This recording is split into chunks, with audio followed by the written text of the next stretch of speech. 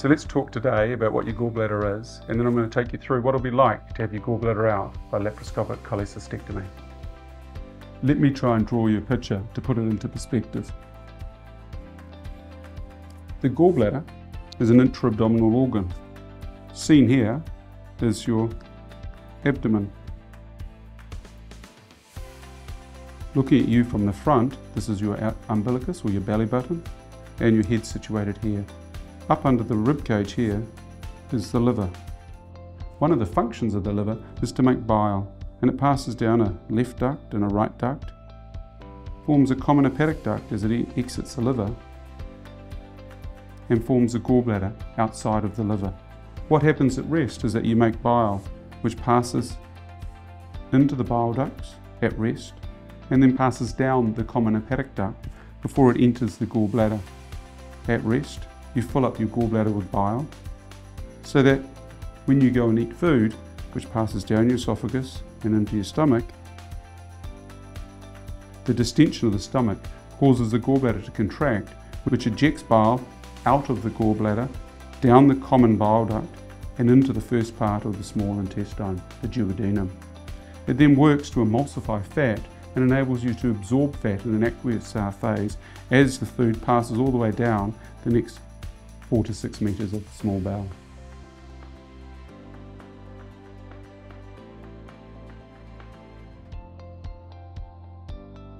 What happens when you develop gallstones is that within the gallbladder, bile crystallizes and eventually the crystals coalesce to form stones. Some people have multiple small stones, other people develop larger stones. Eventually though, what happens is that they cause irritation within the gallbladder, and when one eats food or distends the stomach, the gallbladder is stimulated to contract and the gallstone gets impacted here within the neck of the gallbladder. And that is characterized by biliary colic, which is a pain which is severe, comes on suddenly, associated with restlessness and often nausea and vomiting.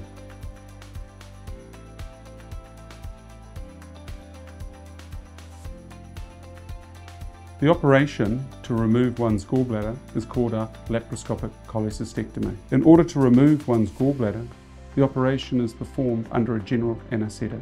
Once you're asleep under the general anaesthetic, a small 10mm incision is made through the centre of the umbilicus. Through that, an optic port is placed, which enables us to both insufflate with CO2 to get some space, but also to visualise the intra-abdominal contents.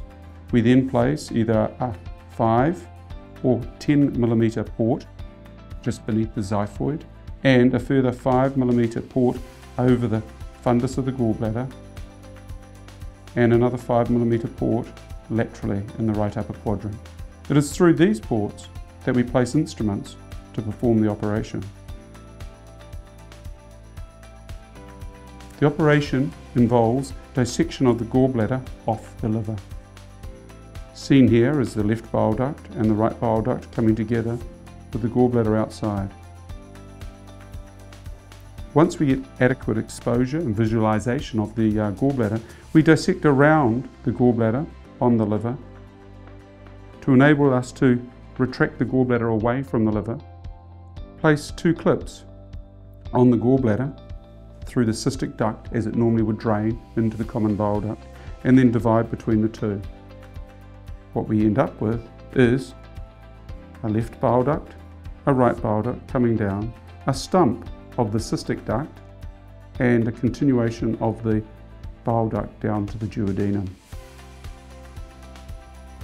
What will happen now is that when you are at rest, the liver continues to make bile, passes into the bile duct, and then passes down the common bile duct into the duodenum. By removing the gallbladder, which in this instance contains stones, we are merely removing the reservoir which contains the bile. At completion of the operation, all of the ports are removed, the gallbladder is extracted through the umbilicus, and dressings are placed on each of the incisions. There are no sutures to have removed.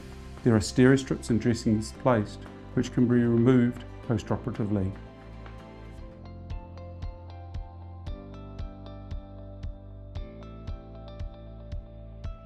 There are no long-term effects of having your gallbladder removed. What will happen is that bile will still be produced in your liver, it will pass down the bile ducts and it will be excreted into the duodenum. The only difference is you do not have a reservoir tank whereby you can store the bile, because most patients eat fat in their diet intermittently and you don't need to have a large reservoir of bile in order to absorb the fat which is in their diet.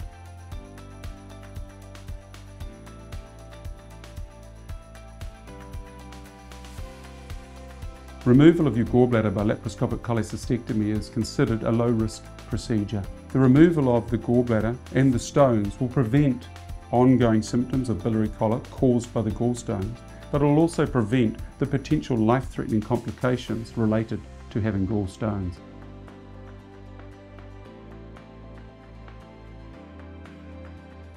The operation typically takes around 60 minutes. Thereafter, you'll stay in hospital overnight before being discharged home the following day. At the time of discharge, you'll be up and walking around, you'll be mobilising independently, and maybe taking pain relief for the next 3 or 4 days. Most patients then return back to fairly normal level activity by that stage. If you are undertaking a sedentary type role in your job, you could probably return back to work at around 1 to 2 weeks.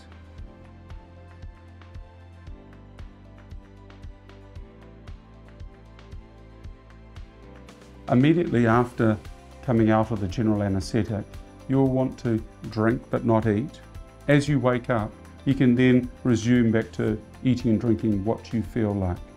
There are no long-term restrictions which you have to abide by once you have had your gallbladder removed. Some patients find for a few weeks following removal of their gallbladder that they can't tolerate certain foods, but usually after a period of time, this resumes back to normal.